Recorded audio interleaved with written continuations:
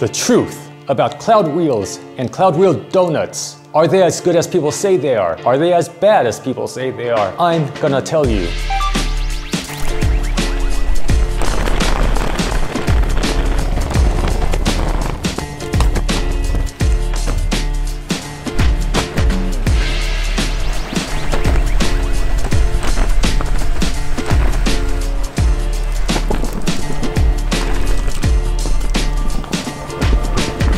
When it comes to Cloudwheels, I'm not sure why, but there's a lot of hyperbole. Some people really love them and say that they're really great wheels, and some people really hate them. Some people say that they're good for nothing. In this video, I'm going to tell you about why the Cloudwheels were made and what they're good for and what they're not good for. And then you can decide for yourself if you should get them. So why were Cloudwheels made? When Cloudwheels first came out, they came out with 120 millimeters. That's a very uncommon size. So most wheels for electric skateboards, they're about 90 millimeters. Some are a little bit smaller, some are a little bit bigger. And then there are the all-terrain wheels, the pneumatic tires. Those tend to be around like 165, 175, around there, like much bigger. So when Cloudwheels came out with 120, it was kind of like something in between the all-terrain wheels and the 90 millimeter street wheels. Actually, before Cloudwheels, these wheels were available from Slick Revolution. They were the exact same thing, and people really liked them. And then I Wonder, the factory, started selling them under their own brand, Cloudwheel. So compared to all-terrain wheels, are they good for off-roading? Not really, but are they better than the 90 millimeter longboard wheels for off-roading? In that case, yes, they are better than that. So they're kind of in between. Are they as good as the 90 millimeter street wheels for things like acceleration and range? No, they're not, but they're better than the all-terrain wheels when it comes to acceleration and range. Again, they're kind of in between. So the people who really love these wheels, I've seen them say stuff like, these wheels make you feel like you're riding on clouds. I don't really agree with that. I've also seen people say that these wheels have really good grip. I also don't agree with that. And on the negative side, there was a time when some people were saying that there were not exactly cracks, but there were like hairline fractures in the cores, and people were concerned about that. I haven't heard about that recently, so I guess that seems to have been fixed. And then the other thing I hear people say is that these wheels are really slippery. Like the grip is really not good. In my opinion, the grip's okay. The grip is not great for sure, but it's not terrible either, in my opinion. I mean, it depends on what you're after.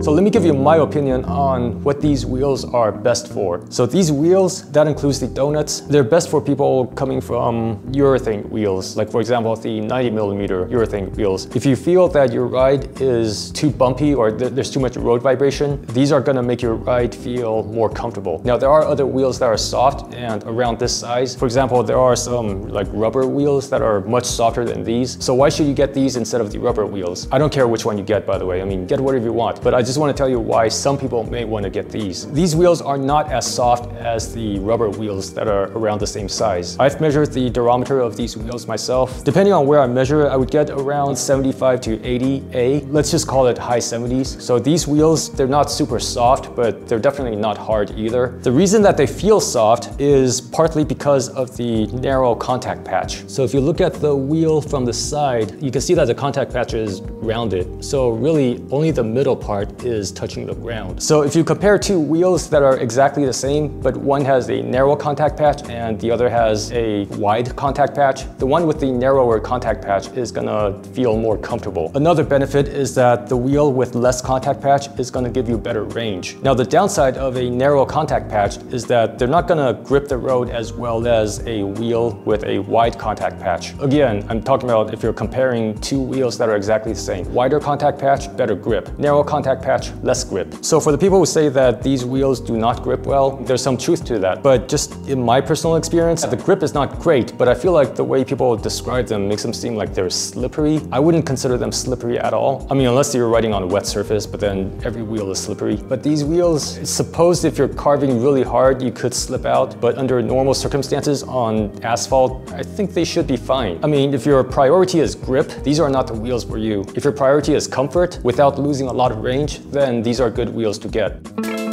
So how do I personally feel about them? Depends on what I want to do. For certain boards, I feel that they're a great fit. For example, the Lycaon Swift. I think these are fantastic on the Lycaon Swift. Well, first of all, just aesthetically, I think they kind of match the look of the board. But beyond that, the Lycaon Swift, its main selling point is the range. So if you put on like really soft rubber wheels on the Lycaon Swift, you're gonna eat up a lot of that range. If you put on Cloudwheels instead, you'll still lose some range, but not nearly as much. And if you're using hub motors on the Lycaon Swift, you can get these Cloudwheel Donuts. They do the same thing. Are they as soft as the normal wheels? Probably not, but if you're using hub motors, it's not like you're gonna have a choice. But I've tried them on this board and they certainly feel better than the 90mm hub motor wheels. I also use these wheels on the X-Way Wave, which is a short, stiff board. Now, I used to think that there's no way that I would put large wheels on a short board. That just seems kind of ridiculous, but I've actually changed my mind. I tried these on the X-Way Wave, and that's how I prefer to ride the X-Way Wave now. So with the X-Way Wave, I use that for like short errands.